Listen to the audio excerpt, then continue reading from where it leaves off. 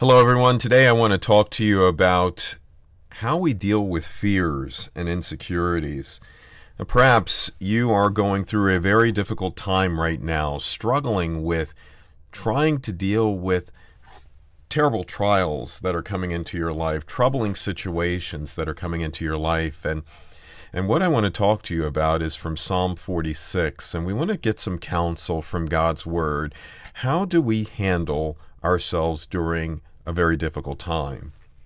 Now you'll see the title here, A Mighty Fortress is Our God. And for those of you that are familiar, this is a hymn written by Martin Luther, and it is said that Psalm 46 was the background, the passage that he used in order to deal with trials in his life, and it was the psalm that he used as the background for A Mighty Fortress is Our God, a bulwark never failing.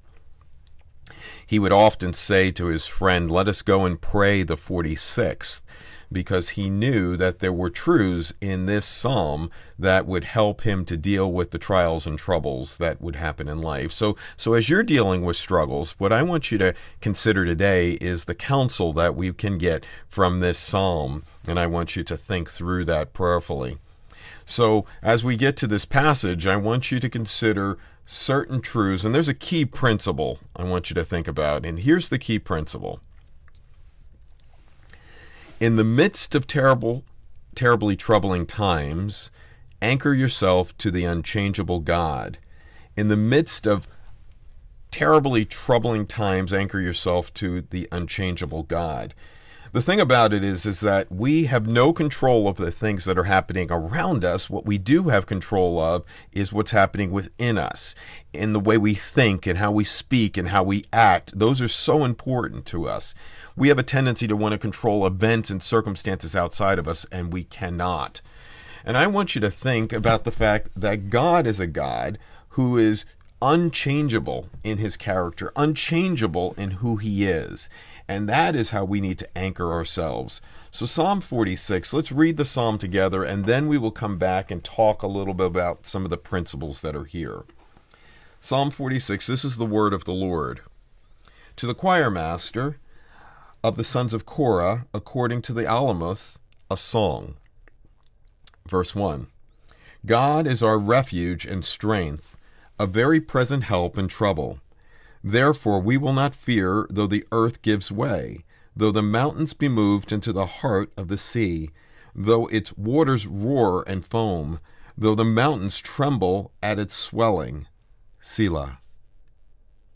There is a river whose streams make glad the city of God, the holy habitation of the Most High.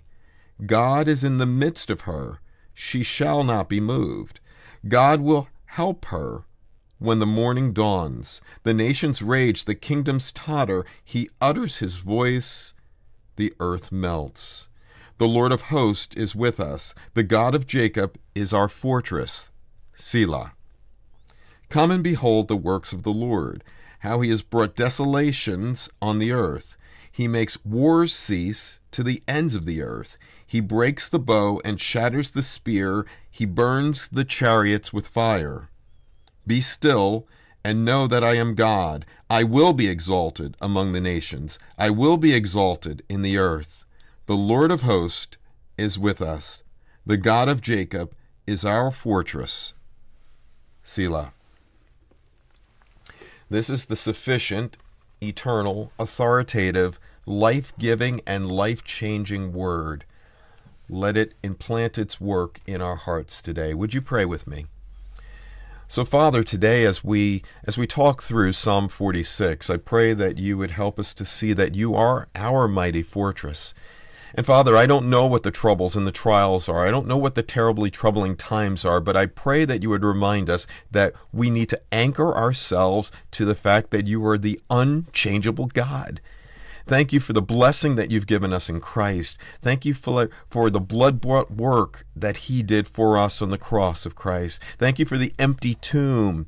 And thank you so much for the fact that Jesus Christ is seated at your right hand right now, even interceding for his believers.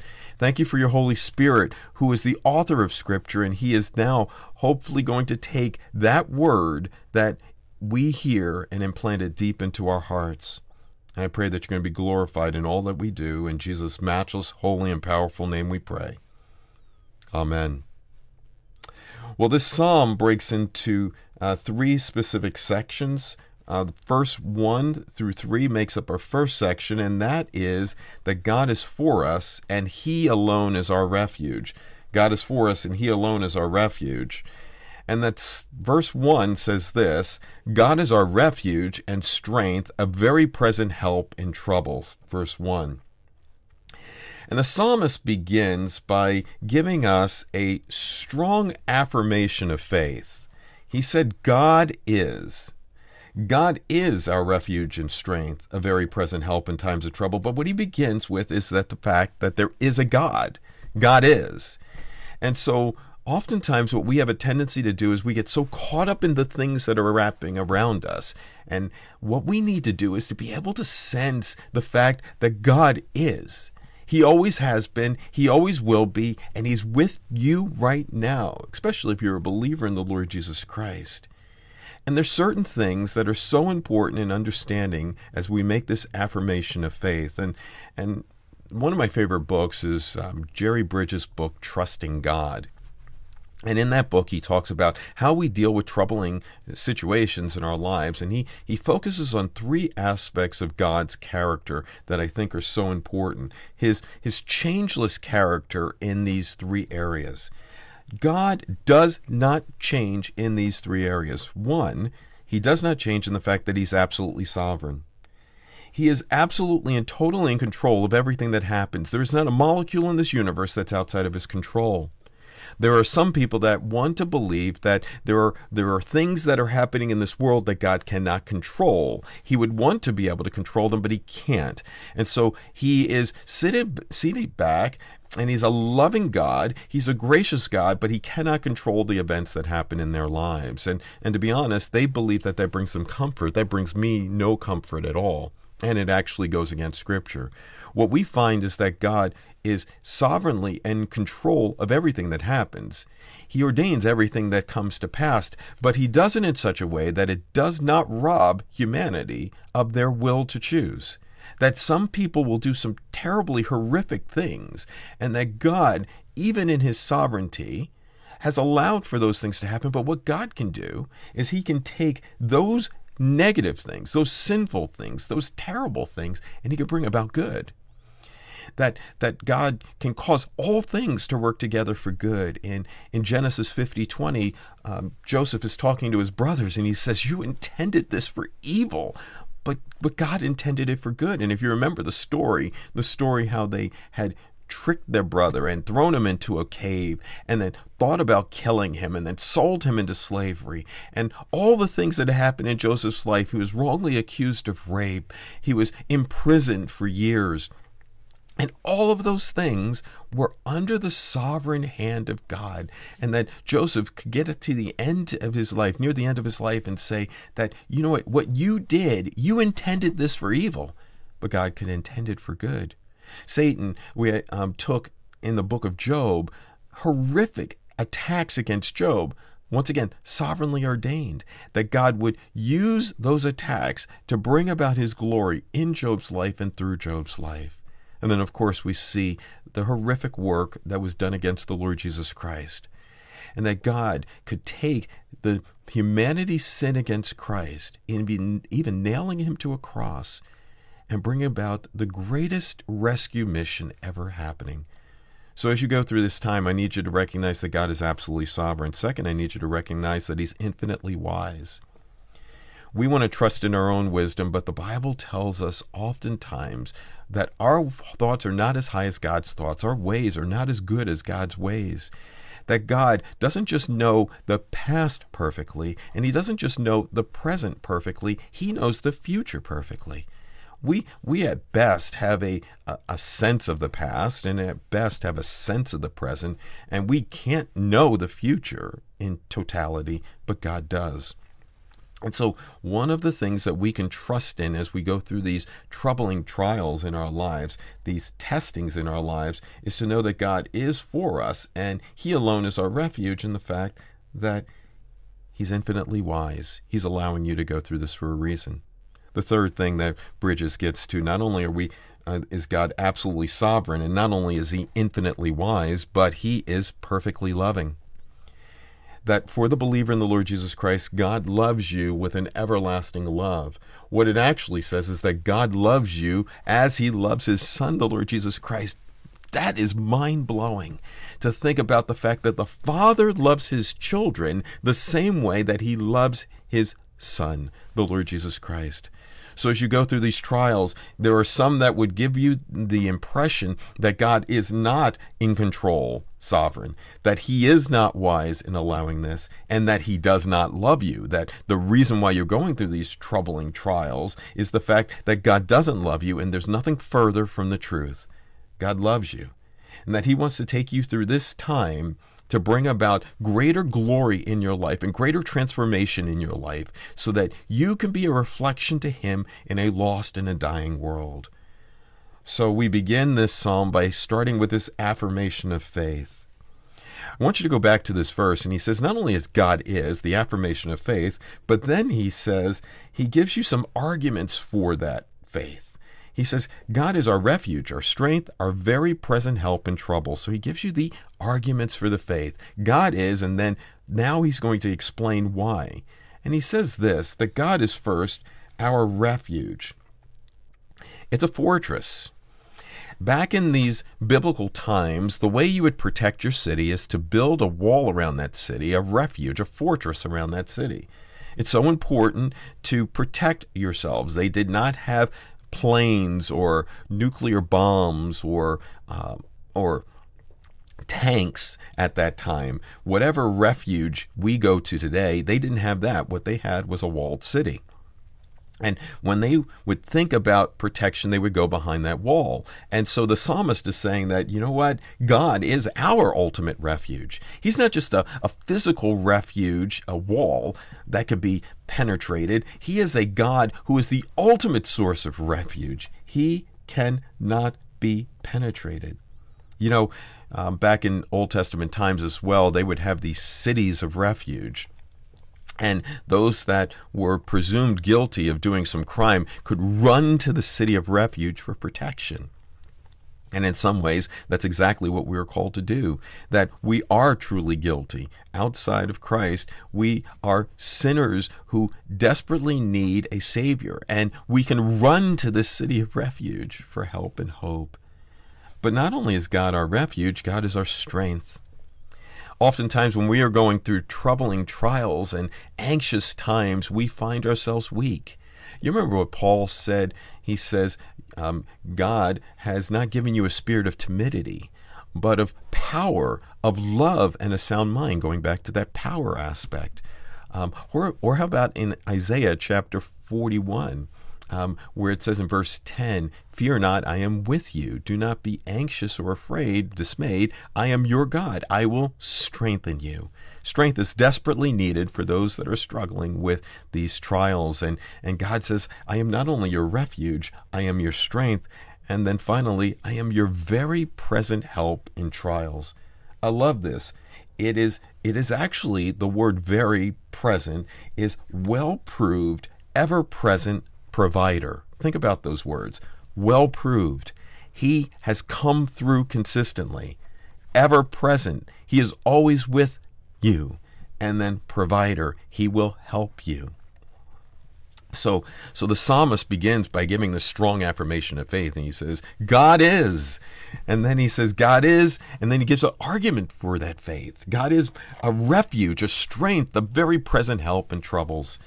Now, of course, this is not an exhaustive list of who God is or an exhaustive list of what God does, but specifically in these troubling trials, these anxious times, this is arguments for the faith that you need to have. So God is for you. Remind yourself of that. He alone is your refuge. He affirms that. He gives some arguments for that. And then finally he says this, God is our refuge and strength, a very present help in times of trouble. Trouble. Severe afflictions. I don't know what the troubling situations are that you're going through right now. You could probably list them. Maybe there's some physical things. Maybe there's emotional. Maybe there's mental issues. Maybe there's relational issues. Maybe you feel spiritually attacked. I don't know what the troubling trial is. Maybe it's the world that's happening around you. The wars, the rumors of wars, the trials. It may feel so overwhelming to you. The psalmist in Psalm 50 said, "And call upon me in days of trouble, and I will deliver you, and you shall glorify me." Or Psalm 91 verse 15 says, "When he called to me, I will answer him. I will be with him in trouble. I will rescue him and honor him." It's so important for us as believers when we're going through these troubles and these trials to reach out to God. In Romans chapter 5 verse 3 through 5, it says, "Not only that, but we rejoice in our sufferings, knowing that the sufferings produce endurance, and endurance produces character, and character produces hope, and hope does not put us to shame, because God's love has been poured into our hearts through the Holy Spirit who has been given to us." It's so important, essential for us to be able to think through these trials, whatever they are. And what I want you to do is to take your journal and to write down whatever these troubling trials are. And I want you to remind yourself of the affirmation of faith. I want you to remind yourself of the argument of faith. And I want you to remind yourself this, that he wants you to call to him. And God will rescue you. And God will honor you. Trust him. Trust him so importantly. And then I want you to think about this passage in Psalm 46. "Therefore we will not fear, though the earth gives way, though the mountains be moved into the heart of the sea, though its waters roar and foam, though the mountains tremble at its swelling." Selah.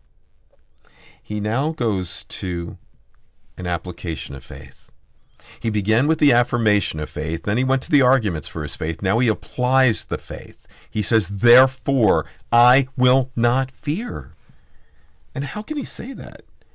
Well, it's the solid logic of faith. See, if God is unchangeable, and if God is absolutely sovereign, infinitely wise, perfectly loving, and if God provides you a refuge, a strength, and very present help in times of trouble, then we don't need to fear. "Even though I walk through the valley of the shadow of death, I will fear no evil. For you, God, are with me. Your rod and your staff, they comfort me." What a precious promise that is. I don't know what the valley is that you're going through, but I want you to know that God is with you if you're a believer in the Lord Jesus Christ. How about this in Psalm 27, verse 1? "The Lord is my light and my salvation. Whom shall I fear? The Lord is the stronghold of my life. Of whom shall I be afraid?" I need you to remind yourself of this, that God is. Sometimes we go through what I call a gap theory, and a gap theory is what we believe. It's the gap between what we believe and how we live.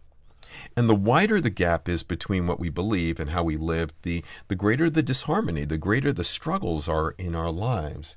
It's kind of like this. You may believe that the Bible is the Word of God, belief, but you live in such a way where you don't open the Word of God. Great gap. And let's say you haven't opened the Bible in weeks. There's even a larger gap. And so the gap creates a greater level of discord and harmony in our lives. We may believe this verse technically, but do we live out this verse practically? Maybe some of us have developed a what-if mindset, this catastrophic thinking. What if this happens? What if that happens? And we're going all over the place, reminding ourselves and fearful of the things that are happening around us. Do you struggle with a what-if mindset? What if this? What if that? I want you to change the what-if mindset into even-if mindset. Even if this happens, even if the great upheavals and the cataclysmic events happen in our lives, even if, and applying the affirmation of faith, God is, and applying the arguments of faith, a refuge, a strength, a very present help in troubles. And how do I do that? See, if the earth becomes disordered, what did the verse say? The verse had said that even if the earth gives way, if the earth becomes disordered, God is. If the mountains become dislodged, let's say the mountains were picked up and thrown into the heart of the sea thousands of miles away, God is. And if the oceans become disturbed, God is. And so as we remind ourselves of this, we move from the catastrophic thinking. I wondered why it was that he chose the earth, the mountain, and the oceans to describe this struggle. And I think part of the reason was this. These are symbols of stability in our lives. The earth, the mountains, the oceans, they're a symbol of permanence. The same ground, in essence, that is now in Israel is the same ground that Jesus walked. The same Alps, with some change, but the same Alps are the same Alps as Jesus' time. The same Rockies are the same Rockies. The same Appalachian Trail is the same as it was in general. Those mountains are there, and they've been fixed, and there may be some surface changes, but they've been there, and they're a symbol of stability and permanence. They're fixed. And so if the most stable things in this world, the most permanent things in this world become shaken, we don't have to, because God is. And so what he's doing is he's arguing in some ways from the greater to the lesser. The greater in this, that if all of those things become disordered, dislodged, disturbed, the earth, the mountains, the oceans, and that God still is infinitely wise, absolutely sovereign, and perfectly loving, I can handle life. Is that who you believe in today? I want you to think about this. He had this word, Selah. It's an interesting word. We don't completely know what the word means, but what we think is it's a musical term or a liturgical term, and what it would mean is that you would need to pause for a moment. You would take some time to pause. Maybe the psalmist would read the section, and then all of a sudden the music in the background would play, and you would just have to think, ponder, roll this around in your mind, think deeply about this, meditate on the fact that God is. Meditate on the fact, the affirmation of your faith. Meditate on the fact of the arguments for your faith. Meditate on the fact of the application of your faith. God is. Well, the first section began with this: God is for us, and He alone is our refuge. But the second section of this, God is with us. Listen to these verses, and it goes this way. Here's this passage. There is a river whose streams make glad the city of God, the holy habitation of the Most High. It's interesting that the land here, for the people, they did not have a major river source. And it's one of the things that you would actually build your cities. You tended to build your cities near a river source. Why? Because you needed water for your survival. And what this passage is saying is that God is the river of His people. God is the stream of His people. You remember I'd said that earlier we had talked about part of the way you would protect your city is by building a fortress or a refuge around it. Another way is to build it near a water source, a river. And part of the way you would conquer a city is to cut off its water supply and then climb its walls. Well, here the psalmist is saying that God is the river, the stream. And it goes all the way back to the very first psalm. You remember that he talked about building, having a tree planted by the streams of water. It's this idea that we are going to be nourished and flourish, and we are going to be fruitful because we're connected to God. That God is a river for us. In the city of God, Zion, His place, where we are supposed to live in God's home, in perfect peace. This is where we want to be desperately today. How is He preserving us? Well, He's providing the water supply. We talked about it. There is a river whose streams make glad the city of God. It reminds me of this passage from Revelation 22. Then the angel showed me the river of the water of life, bright as crystal, flowing from the throne of God and of the Lamb. See, God is the God-given supply. He brings life. Life comes from God because He's the God of life. He's the fountain of life. He's the river of life. See, God has given us His covenant promises. He has given us His blessing, and He has a constant supply of water in our lives. You remember back in the Exodus where Moses was called to speak to a rock, and then he was called to strike a rock in order to get water from the rock. And if you remember, Paul had said in 1 Corinthians that the water from that rock was Christ. And then what he says is, not only has He given us a river, but that river makes us glad. It's joyous. There's no external circumstances that can alter or change this river that God has given us. That we have a well-being among His people. And what we need to recognize is that God is constant. The waters may be roaring, it may be foaming, the rivers may be overwhelming us, but God is a river whose streams make glad. See the contrast in the verses. The waters are roaring and foaming around us, but we have a river that makes us glad. That God is in the midst of her. She shall not be moved. God will help her when the morning dawns. It's so important because God is not only preserving us, but God is present with us. You need to know that God is ever present with you because He says that God is in the midst of her, in the midst of His people. He indwells us. It's like the Shekinah glory of God, that He was there with His people. One pastor talked about the fact that his people, God's people, were indestructible when He was in the midst of them. Isn't that so true? That as you read the Old Testament, when they would go to battle with God in the center of them, they could not be defeated. It was only when they went ahead of God, or they chose to go without God, that they found themselves destroyed.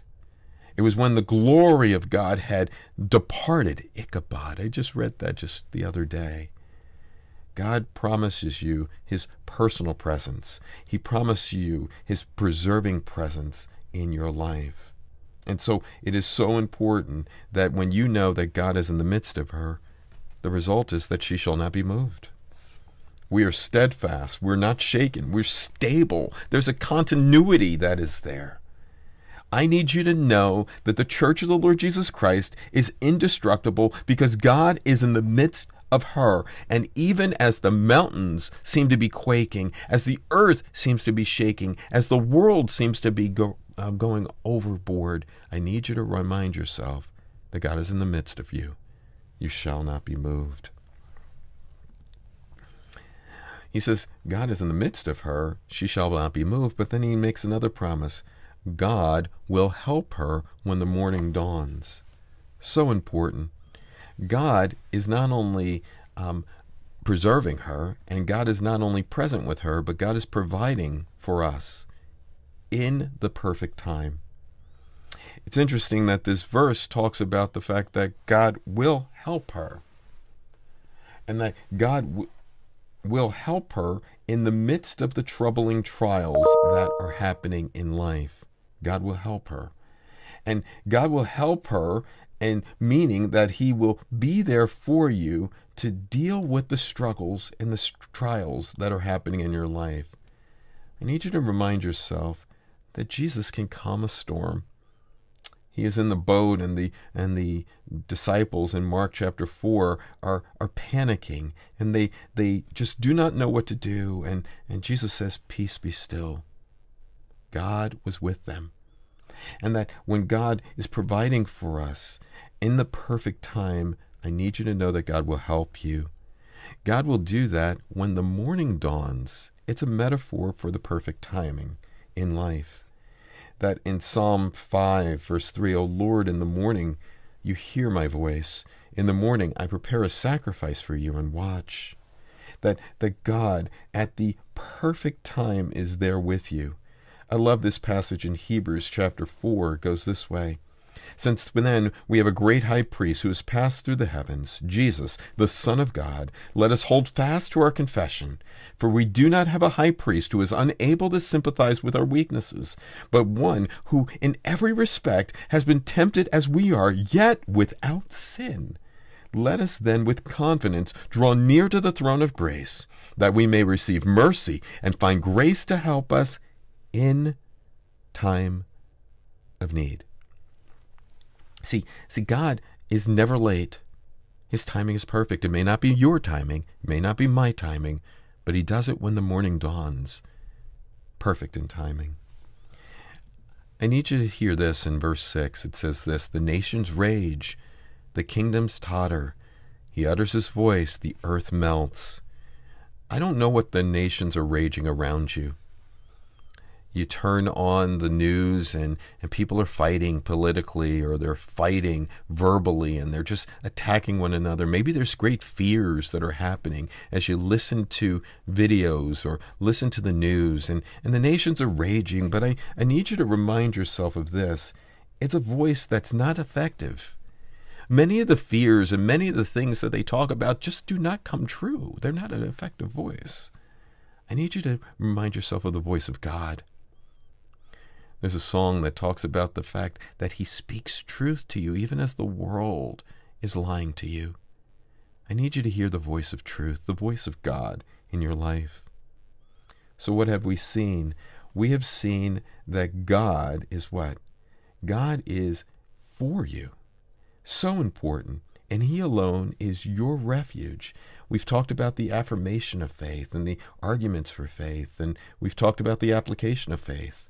And then we looked at God is with you, and God is with you in preserving you. God is with you in being present with you, and that God is with you because what he's doing is he's providing for you in the perfect time. And now I need you to hear this, that God will fight for you. God will fight for you. It says this: come, behold the works of the Lord, how he's brought desolations on the earth. And he gives two imperatives that's so important. Two imperatives that I need you to hear.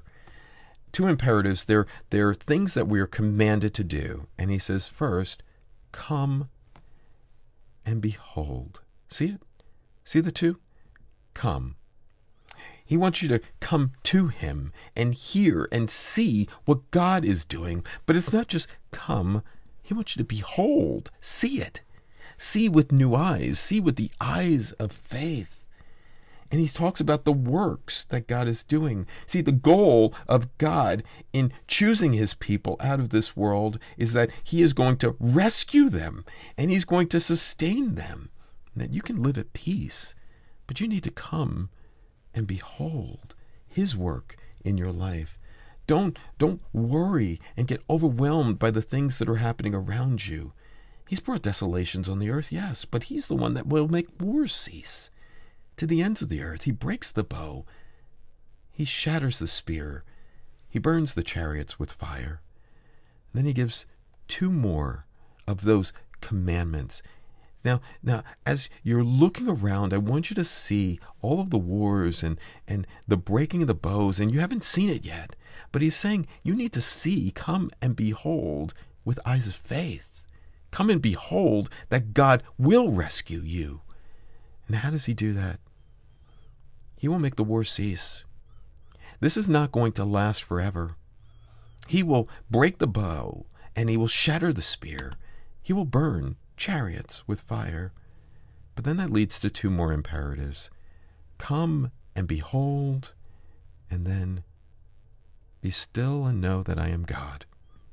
I will be exalted among the nations. I will be exalted in the earth. Be still.